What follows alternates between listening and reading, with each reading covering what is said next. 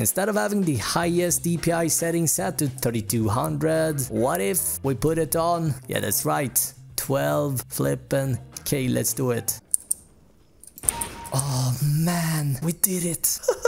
We did it! Oh, we did it! Hey, what's up guys? It's Robin here and welcome back. I hope you're doing fine. In this video we're going to take a greater look at MrSavage gaming mouse. Currently MrSavage or Martin Foss Anderson is using this. This is the Roccat Kone Pure OLI, which currently sits around 55 bucks at Amazon. Today we're going to test this mouse out in a variety of challenges in both CSGO and Fortnite to really find out what makes this mouse so good and if it's something you might want to invest in. What about the sensor, the build, the shape, etc, etc. We're about to test everything out. With that said, let's unbox it. We got a 2D Titan wheel.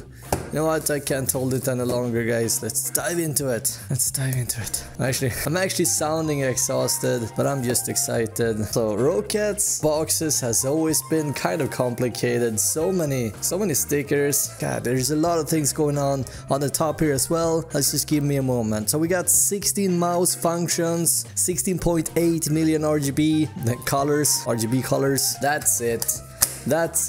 That's it. I'm diving into this now. Let's see. FPS approved, MOBA approved. Okay, here we go. Ooh, nice. What is this? Is it a set of stickers? Maybe, perhaps. Well, it kind of looks like it. We got this quick installation guide, how about that? And the disposal information, let's just put it on the side. Let's see what this is. It's a lot of things going on here, guys. As you can see, you got, I don't know what this is, supposed to be a poster almost. Very nicely done, actually. Look at that. So nicely done. Let's take a look at the mouse now. So, let's see if we can get this off. Nice. Alright, so wow, it's so small actually. God, it feels so small. It feels so small in fact. It looks so much bigger on the screen. The buttons are very clicky actually. It does feel a bit plastic. Maybe I need more time with it, I don't know. But the shape is fantastic, I tell you that. That's my initial thoughts at least. But it's so small. God damn it. Cord is braided. Nice. Love that. Not too stiff either. It's actually kind of thin. If I can get it out, there we go.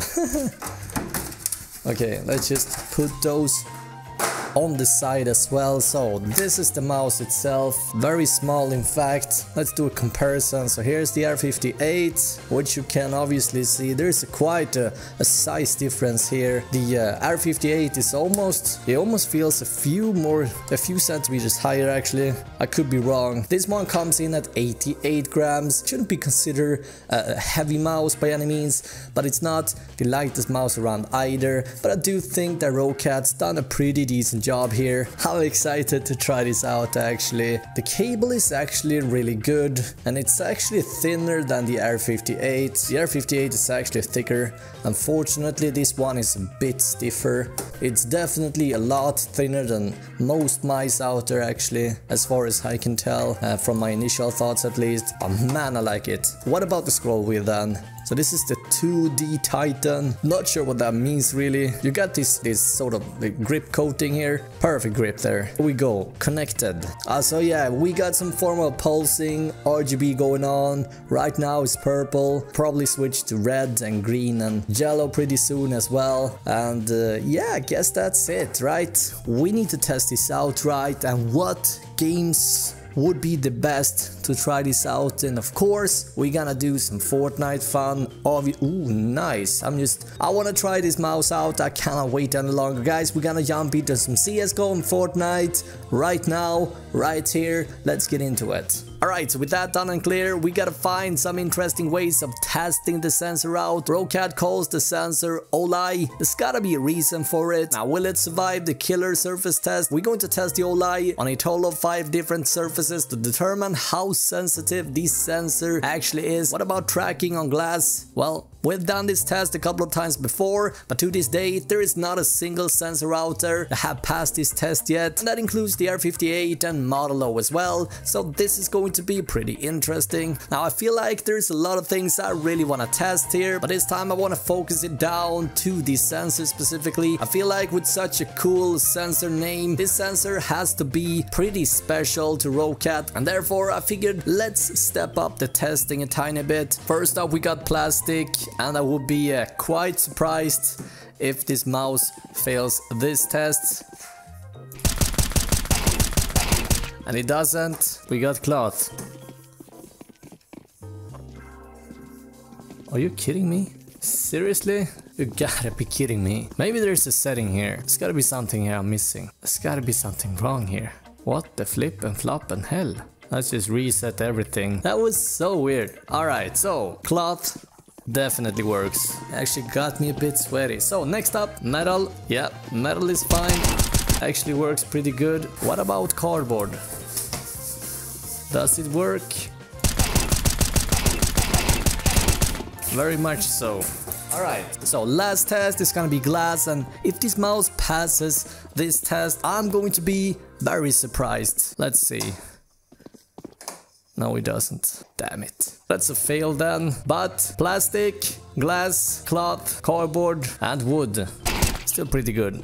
So the sensor itself is fairly sensitive with a max DPI or CPI of 12K, but can you even play on 12K? With me today guys, I got the AOC CQ32G1 monitor. We did a review on this monitor a few days ago. Now in case you're curious and you want to learn more about this pretty epic screen, you can find that video down below. Anyway, this is a 2K monitor, so in terms of resolution, it can go a bit higher than the traditional Full HD or 1080p, and it should allow us to naturally pick a higher DPI profile. 12K is a bit overkill, but yeah, I am a bit funky. Why not test 12K DPI and see if it's actually possible to play on it? But maybe even more importantly, how accurate is the tracking from the OLED sensor with such a high resolution? Let's find out. Let's try 12,000.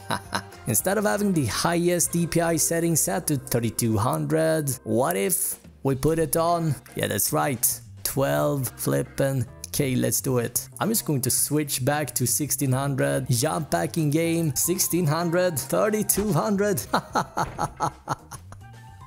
Oh, this is insane. Let's just calm down for a second. Let's see if we can kill anyone. So this is essentially what the mouse makers are advertising their mice for. Some has a max DPI of 10K. This one has flipping 12K. And there is also mice out there with 16K DPI. Look at this.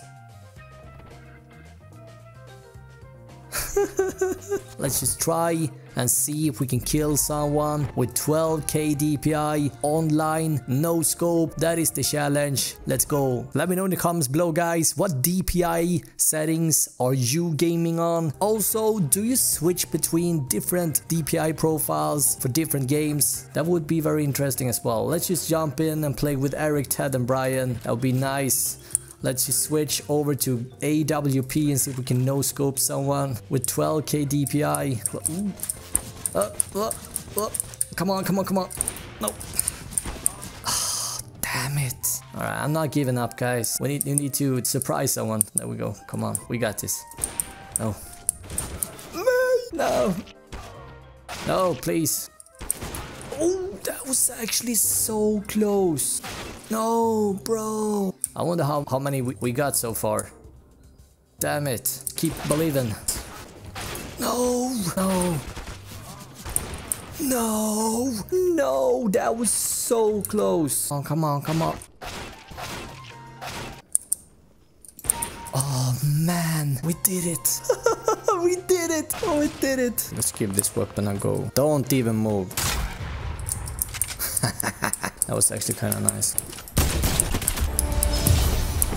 With all this being done and said, what do I think about the shape? The body is actually very sleek, it's quite steep and very short. There is a pretty steep slope and sort of pocket or dip made for pretty much any thumb size. The thumb buttons are however placed closer to the back, so to speak, which made it a bit awkward for me, and at first I had troubles using the back buttons. I actually had some major difficulties, but I have adapted pretty nicely after a few hours of use here. I do however think that claw grippers will find button layouts on point on this mouse. What about the buttons and the scroll wheel? Scroll is 10 out of 10, I would say. It has perfect resistance and the stepping is distinct and it's got that nice tactile feeling. The DPI buttons works flawlessly and you can customize the intensity levels in the Roccat Swarm software, which I, by the way, would rate pretty high after been using it for a while. It's actually quite intuitive and it's packed with a lot of customizations, and I definitely recommend spending a few extra hours inside here, guys, to browse around till you find everything out here, because there's a lot of stuff that you can do inside here. So the surface has a sort of sleek, quite slippery, thin matte coating